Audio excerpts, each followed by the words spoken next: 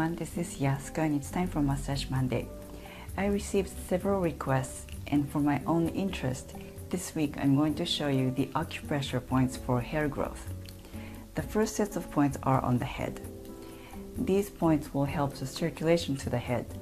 Circulation is very important because it feeds nutrients to the hair roots where the hair growth happens. The first one is GB20 or governing vessel 20. Draw lines from the top of the ear on both sides to the top of the head. It's where they meet in the center. You will feel a distinct feeling. Go up 4 sun or 4 thumb widths up from the hairline.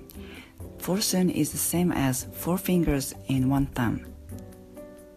Then go down 1.5 sun down towards the ears, which is the same as the width of the first joints of the index and middle fingers put together. Again, you will feel a distinct feeling.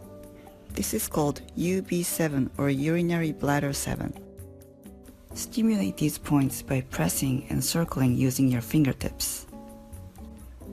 Don't rub the surface of the scalp because whenever you rub your scalp, you may be pulling out the very fine new hair that you want to keep.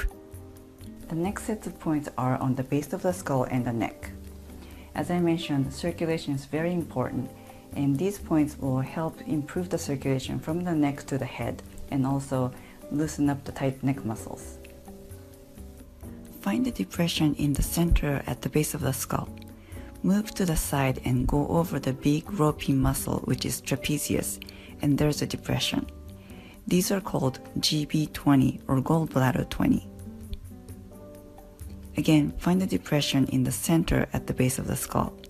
Go down half a thumb width and go to the side to go over the trapezius, and it's on the outer edge. It's slightly below and closer to the spine from the last points. These are called bladder 10. You can press or circle to stimulate these points using hook thumbs, fingertips, overlapped fingertips, or with free thumbs by weaving fingers.